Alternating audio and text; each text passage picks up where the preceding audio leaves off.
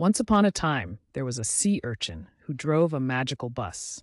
He had a special talent for helping children express their feelings. The sea urchin knew that talking about their emotions was important for their well being. Every day, he picked up children who needed a listening ear or a comforting hug. Through his kindness and understanding, the sea urchin taught the children the importance of being open about their feelings. And in return, the children learned that expressing their emotions helped them be happier and more connected to each other. The sea urchin's bus became a safe place where feelings were heard, understood, and accepted. And as the children stepped off the bus with smiles on their faces, they knew that the sea urchin had helped them grow emotionally.